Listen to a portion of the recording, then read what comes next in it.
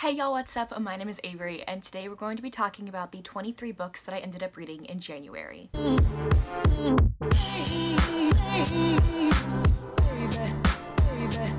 So, I read 23 books in the month of January. I'm very excited to talk to you about them. This month, I participated in the historical romance readathon, so that was a big chunk of my reading for January. And I also had 2 DNFs, or didn't finish. There are 2 books on this list that I'm going to talk about that I'm not going to be giving an in-depth summary or thoughts of because there's going to be a dedicated reading vlog that has those books in it, if that makes sense. I'm just going to tell you though that I did end up reading these specific books in January, and then I also had 2 buddy reads. So let's get started so I can show you all of the books that I read in January. So we're gonna start out with the 2 books that I didn't finish, DNFs. The first one being Tarnished Empire by Ava Harrison. So I originally got this one off of Kindle Unlimited. It is in my Kindle Unlimited TBR video that I made a couple months ago. I was really excited for this one because this is a mafia romance, but it was honestly so dumb. Like, so dumb.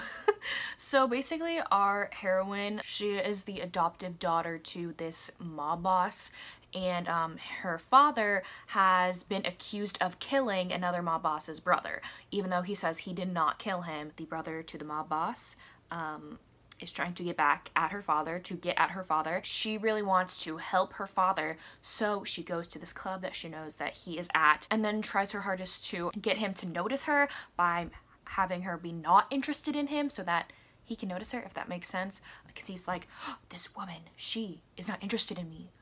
Ooh, I'm captivated by this woman who doesn't want me. He finds out very quickly who this woman is and knows who she is, and is like, okay, we're gonna follow what she does. Like, we're gonna just go with the flow and what she does and see what she does to try and get under my skin and get to know me more. You can just see how dumb this heroine is. Like, she didn't realize, oh, maybe they would maybe do a background check on me or figure out who I actually am.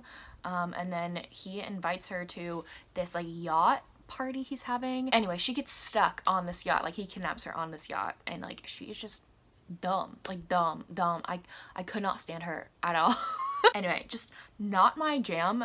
If you want a mafia book, I don't recommend this one, in all honesty. Sorry. And then the other book that I DNF'd, I'm not gonna be talking about it though, because it is in a dedicated reading vlog that will come out at some point.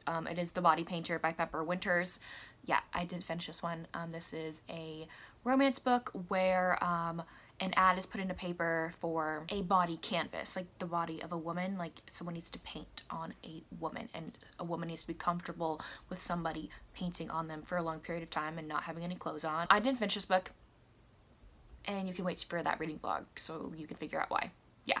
So now we're going to be going from my least favorite to my favorite reads of January. My least favorite read of the month, it's not that bad, it's a 3-star, but I was so looking forward to it. For some reason, like, the cover just looked bizarre, and so I was looking forward to it. And so it's The Librarian and the Beast by S.J. Sanders, book 1 in the Minotaur series. This cover is bizarre, right? Right. I thought it was gonna be like an alien romance book. It kind of is. I would kind of categorize it as a fantasy romance. This woman lives in this village. She is a librarian, but because she's a woman, the like parliament or the, I don't really know how to describe it, like the council of this village, like, don't take her very seriously, and she wants to become a transcriber and like actually write books and write things, and they won't let her because she is a woman. They bring this new transcriber in to write books and everything, and while she like meets him, he's like basically telling her, yeah, romance books are stupid. If books don't have like things you can learn from them, basically like textbooks essentially, or the Bible, I'm gonna burn them. And so she's like, that's not gonna happen. I love my library so much. And so she asks her friend to help her like sneak out all of these books, like romance books and things that she thinks this man will burn, to take it to this abandoned farm or abandoned barn that's on the opposite side of a very dangerous river. And so they get over the river, they put all the books in there, and then on their way back, she falls into the river and gets swept up by the current. She wakes up on the side of the river, out of the water. She was rescued by a minotaur, and these minotaurs are known to be like fantastical, kind of like the Tooth Fairy. They don't really exist, you know? And so she's like freaking out, but she's like, I need to follow this minotaur because I know nobody else and I don't know where I am, so I need to follow this person. His name is Faltz. And yeah, he is a minotaur. They're freaking weird. I can't even like picture what they look like in my brain.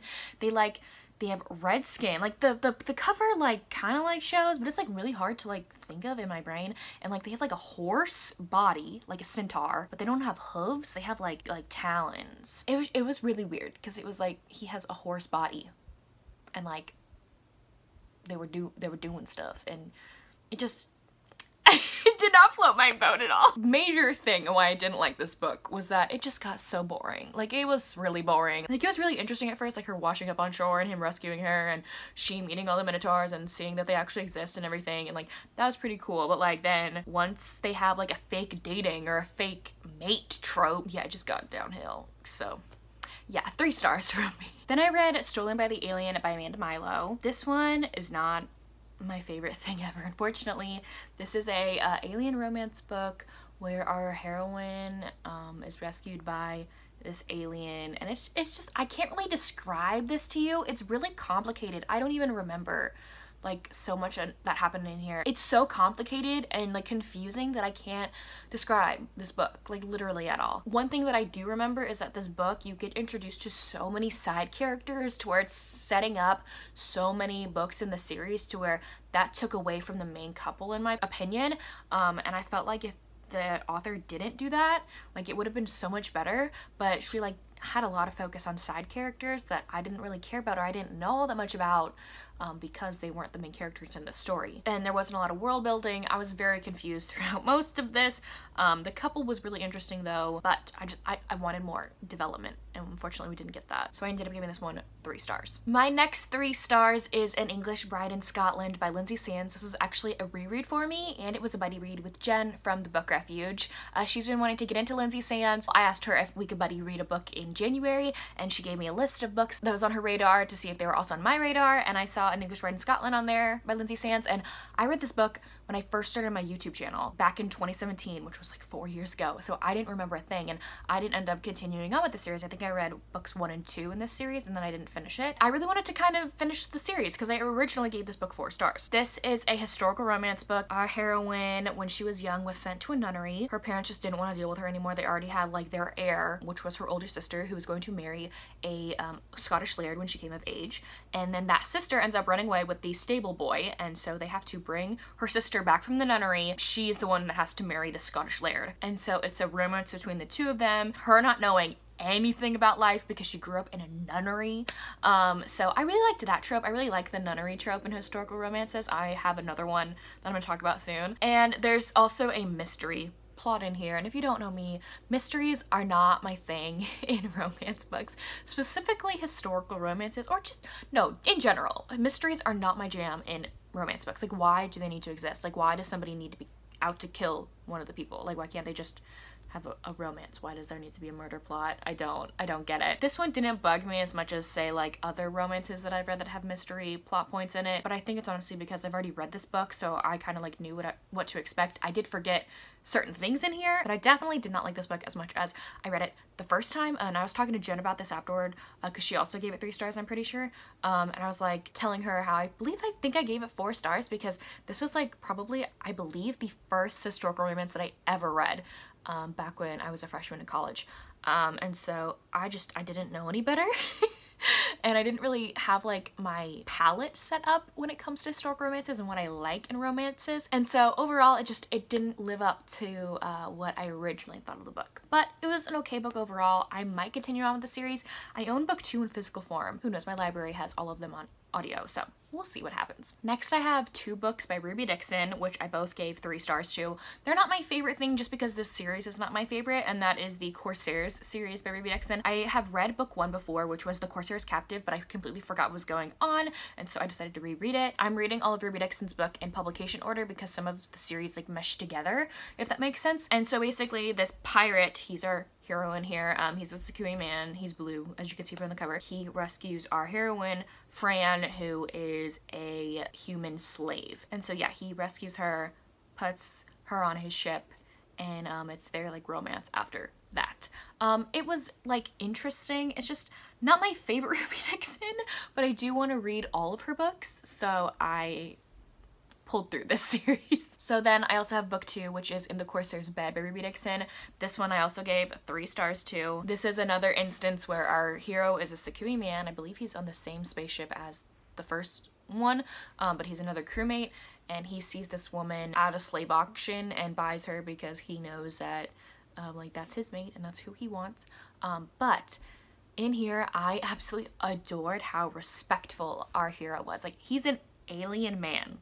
And he does not exist, and he is probably one of the most respectful heroes I have ever read about, ever. Our heroine has dealt with being a alien slave for a very long time, so she's used to people using her body, and she doesn't really care about her body anymore. She doesn't really think about how important or how meaningful being with a person can be, like intimately. He like slowly starts to show her how being intimate with someone is something that is really special and should be treasured, and that nobody's gonna like take that away from her anymore. I loved that part of this book. That's the main reason why I didn't get lower than a 3, because that part of it like saved it, but overall the other parts was just boring to me.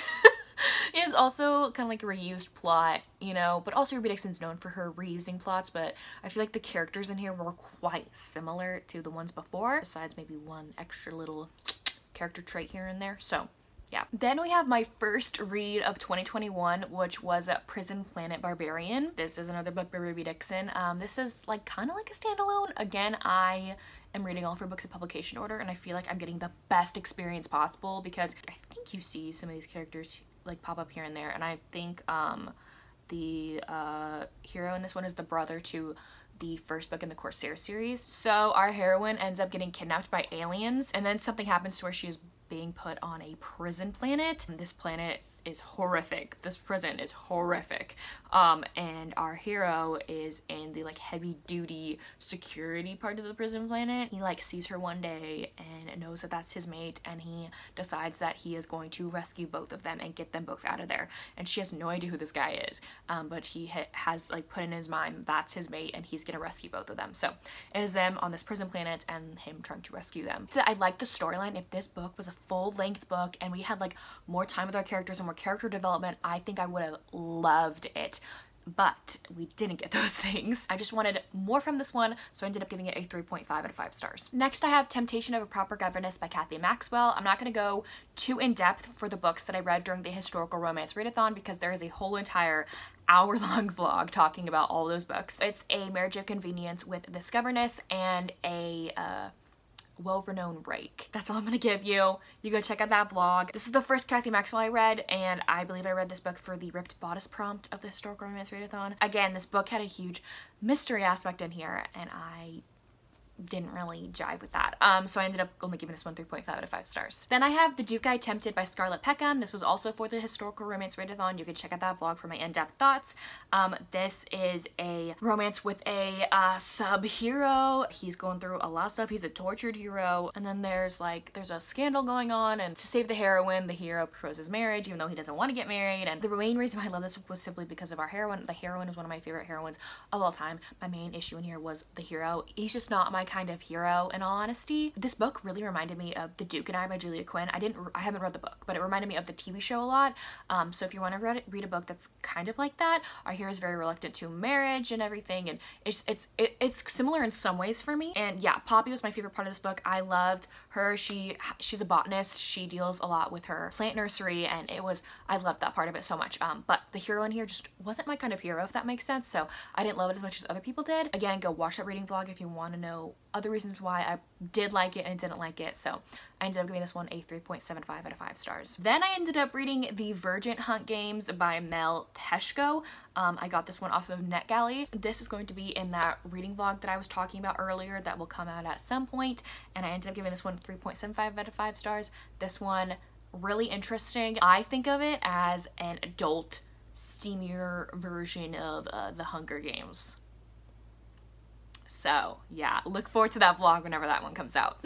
Then I have another Ruby Dixon reread for me. We have Barbarian's Mate, book number 6 in the Ice Planet Barbarian series. I was just really in the mood to read a Josie and Hayden story. I just wanted to read them all over again because I get in these moods where I want to read a certain couple really badly from this series because I've basically memorized all of the couples at this point because I love this series so much. And I just wanted to read about Josie and Hayden all over again because their romance is quite different with other people's, to where they put off resonance literally for so long because this is an enemies to lovers romance, or hate to love, not really hate to love, enemies to lovers is more what I categorize it as. Our characters try so hard not to be with each other, or our heroine does at least, and our hero is respecting her decision.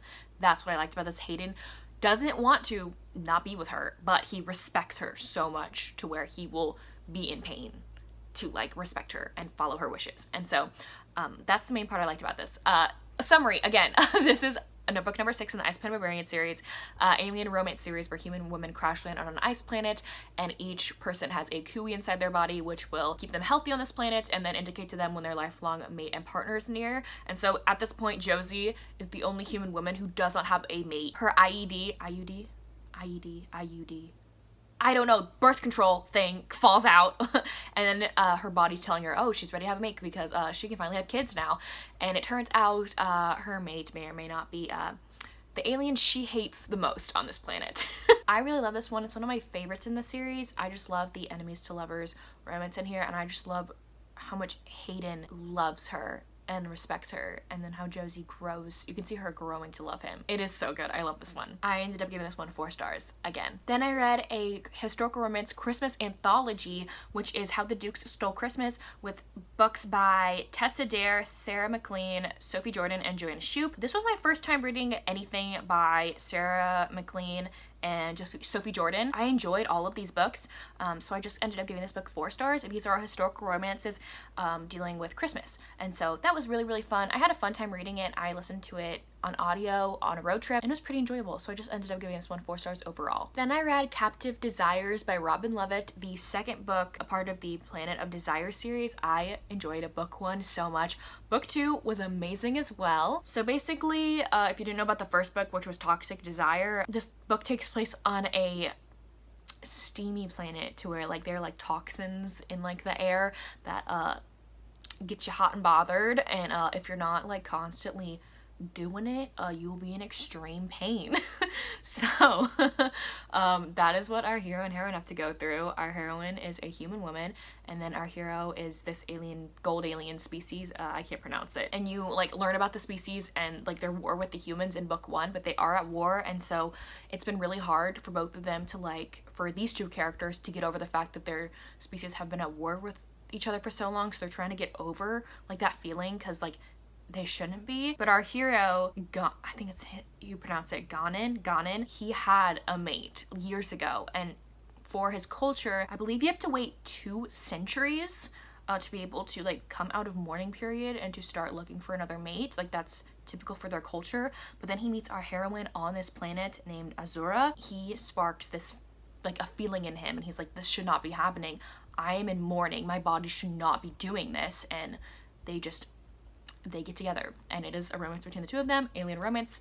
I enjoyed this one so much, quite steamy. Yeah, I think I like book 1 a little bit more though, in all honesty, but I can't wait to continue on with this series. I ended up giving this one a 4 out of 5 stars. Then I read His Beauty by Jack Harbin. I learned about this book from Brie from 11 Words, and this is a Beauty and the Beast retelling. So it's just a very steamy, very short Beauty and the Beast retelling that I had a lot of fun reading about. I really love how unique Jack Harbin made the story and little tidbits here and there. You can see the original story in this book, but I really like how unique he made certain things in here. I had so much fun reading this. I'm definitely going to be checking out more of Jack Harbin's books. So I ended up giving this one a 4 out of 5 stars. Then I have A Night to Surrender by Tessa Dare. I read this during the Historical Romance Readathon, so you can check out that vlog for my in-depth thoughts. This is a romance series where it takes place in Spindle Cove. It's a Spindle Cove series, and this is a little city, a little town where women go to who are spinsters, who are trying to escape a troubled past, that kind of thing. So our heroine kind of runs this city with her father, and then one day this man comes into her city, and he's trying to form an army in a town where there are rarely any men. And so he's kind of like scrapping together these misfits in these towns, these misfit men, to make an army, and he ends up falling for our heroine, who is named Susanna. Very interesting. I ended up giving this one a 4 out of 5 stars. Here's the pretty step back 2-pager. You can go check out my historical romance readathon vlog to know my in-depth thoughts for this one. Okay, now we're going to be talking about 4 books that I read during the historical romance readathon. You can go check out that readathon if you want to know my in-depth thoughts again, but I read the Sinclair, I think it's the Sinclair Brothers series, right? It's called the, yeah, Sinclair Brothers series by Donna Fletcher. I read all 4 books, and so I'm going to be listing those off for you, and a little short summary of them. So book 1 is called Return of the Rogue by Donna Fletcher, and this is a arranged marriage trope, and I ended up giving this one 4 stars. Book 2 is Under the Highlander's Spell, and this one has kind of like a witchy aspect in here, which was really, really fun. Gave this one 4 stars. Also, our heroine is kind of like a medic slash doctor nurse thing. So then I read The Angel and the Highlander by Donna Fletcher, book number 3, and I ended up giving this one 5 stars. This is the one that has the nun trope in here. Our heroine is pretending to be a nun to escape an arranged marriage, and our hero finds her. Really fun, really loved this one. And then the last one in that series is The Highlander's Forbidden Bride. I ended up giving this one 4 stars, and this is an enemies to lovers trope. It also has the 1-bed trope in here, so if you're looking for books that have the 1-bed trope, this one fits the bill. So yeah, I read all 4 of those books in the historical romance readathon. Go check out that vlog if you want to know my in-depth thoughts about it. Then I read A Week to Be Wicked by Tessa Dare. This is the second book to the Spindle Cove series I just talked about. This one is really, really, really fun. So this one is about our heroine, lives in Spindle Cove, she has glasses, she's into geology, she studies rocks, and our hero is the nephew to the hero from the first book, and he's a big rig, he's a big womanizer. Our heroine, Minerva, like has this proposition for him: if you take me to Scotland to go to this geology conference, like I'll give you the money that I win at this conference, because I'm gonna win, because it's like a competition. And so it's like a road trip between the 2 of them. They like don't really like each other, and so while they're on this trip they slowly start developing feelings for each other. If you like road trip books, I really recommend this one, because they go on a lot of adventures, they meet a lot of people, they do a lot of things. I normally don't like road trip books, but that's normally only in contemporary settings. Historical romances or fantasy romances where it's a road trip, I find really, really fun. This one was super duper fun for me, and I really felt the heroine in here. I wear glasses. A lot of men like tell her, you'd be so much pretty if you just didn't wear your glasses, and she's like, but then I couldn't see. So I completely felt her on that. The hero was super funny, and I really loved his character development, and he deals with some trauma that he tries to get over, so really enjoyable. I ended up giving this one a 4.5 out of 5 stars. Then I read A Touch of Darkness by Scarlett, that's my middle name, I should be able to say it, Scarlett St. Clair. I buddy read this with Crystal over at Crystal's Bookish Life, and this one was so good. This is a Hades and Persephone retelling, and if you don't know, Hades and Persephone retellings are everything to me. I love Hades and Persephone so much, and so this one was super fun. This is kind of like a fantastical fantasy world where it's kind of like ours, but the Greek gods like actually exist and they're celebrities. And so our heroine, Persephone, is the goddess of spring, but nobody knows, and she goes to college, and her best friend convinces her one day to go to the club that Hades owns for a night of fun, even though her mother told her that she's not supposed to like see any of the gods. So they go to this club, and she ends up meeting a man and playing like a card game with him, and she gets in a deal with him, not knowing that that is actually Hades. She gets in like this like bind with him where in 6 months, if you can make life in the underworld, something will happen. I don't remember her reward, but like if she can't make life in the underworld within 6 months, that will be her new home. Like she will not be able to leave the underworld. And so it's a romance between Hades and Persephone. And I had so much fun reading this with Crystal. It was so much fun discussing it with her, and I believe we gave it the same rating, 4.5. I totally agree with her with the part where it was like really fast with how fast they got together. We kind of wanted a more of a slower burn with them, and that didn't really happen in this one. It really reminded me of Lore Olympus, which is a online comic series. I stopped reading that at a certain point, but I had a lot of fun reading that comic series, and this reminded me so much of that comic series. I really loved how unique our author made it. She made it her own story, which was really cool, but I really liked the Persephone and Hades aspect in there as well. It was overall really unique. I really liked it, and so I ended up giving this one a 4.5 out of 5 stars. Next, we have 2 books, a part of the Immortals After Dark series. I'm trying to finish this series by the end of the year. I think we only have 3 books left, so I think we can do it. I read Dark Sky by Crested Cole, which is book number 14, a part of the series. This one is like, I think, tied as my favorite because it is so good. This one is a childhood crush, and then it takes place years later. to lovers, but our hero and heroine have hated each other and have been out to get each other ever since they were children, because something happened to both of them when they were kids to where they like hate each other now and are out to get one another. But our hero knows, like, that's my mate. I hate her, but she's my mate, so I need to get her. It's absolutely insane. So our hero is kind of like a demon, but also like kind of like, as you can see, like a lightning angel kind of thing. He has wings. Something happened when he was younger. The heroine had something to do with it, to where his wings are damaged and he's not able to fly correctly, and he wasn't healed properly. Our heroine, Lancey, is a sorceress. She can tell people what, like, her power is like command, like whatever she commands you to do, you have to do it. Like, that's her power. This one was just honestly like so good. I loved this one so much. I believe Demon from the Dark and this one are my two favorites so far. The couple was just amazing, and I loved their arc. I loved their storyline. It was just beautiful. And then I ended up reading the next book in this series, which was Sweet Ruin, book number 15. This one deals with characters we've never ever seen before, which was really cool. This is about Josephine, and you don't really know what mythical creature she is, because I didn't know until the end, so I'm not going to spoil it, but this is about Josephine. She's been this like creature who can like kind of like come in and out, like become invisible and then not become visible. Like she can flip between the two, and then she also drinks blood. Like, nobody really knows what she is until then she meets, like, years later when she's like in her 20s, she ends up meeting Rune, who is a part of this lore species that like is almost extinct and is like crazed, and people don't really like this species apparently. And then she sees him one day, and that's like her first lore creature she's ever seen other than herself, and so like she goes to investigate. It is a romance between the two of them. It is very interesting. I ended up giving this one, and I forgot to say it, I gave the last one 5 stars as well. I really liked this one. I think it's like up there with my favorites, top 5, and I really liked how like the old characters are part of the series were interwoven into this one. The one thing that I really loved in this story is how you see our heroine grow throughout the book, so I really liked this one. And then the last book that I'm going to be talking about, which was my favorite book of the month, which is so far my favorite book of the year, spoiler alert, by Olivia Dade.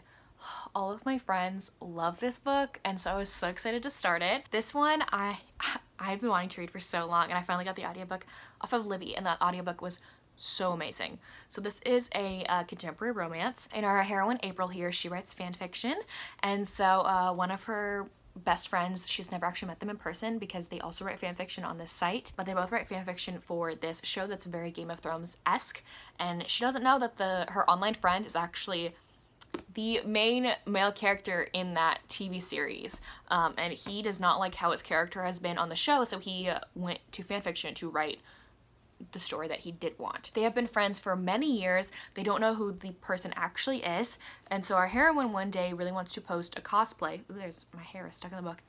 Really wants to post a cosplay she does of one of the heroines in the TV show, and so she does, and she gets kind of ridiculed and bashed on Twitter because she is plus size. And so our hero here, not knowing that that's his like internet friend, as his like actor on his actor Twitter, he's basically like defending her by saying, I want to take you on a date, can you go on a date with me? So he asks her on a date, and they go on a date not knowing who the other person is again, and then like he finds out that that's actually his like internet friend. It's their romance dealing with fandom and fan fiction. I love the whole talk in here about like body positivity and learning to like love yourself. I connected with April like so much in this book. I want a future boyfriend or partner to be like our heroine here and like not give a living crap about what other people like think when it comes to like body type. Like he doesn't give a living crap. He loves April because she is April. I loved that. And that's really hard to like picture in real life though, because I am 22. Men like that, most of them don't think like that. I also loved in here both our characters were older. I believe he's in his 40s and she's in her 30s. So I really liked that. But again, guys my age don't think like that. So it's really hard to like think about a person being like that in real life, if you know what I mean. But that's something that I strive for, a relationship that I strive for. I loved this so much. I'm gonna stop gushing about it because I can gush about this all day long. All my friends loved it, and I completely understand why. So yeah, I gave this one 5 stars. Whew, so there you have it. That's my very long January wrap up. Please let me know down below if you have read any of these books or if you plan to. But anyways, thank y'all so much for watching. I will see y'all soon in my next one. Bye y'all.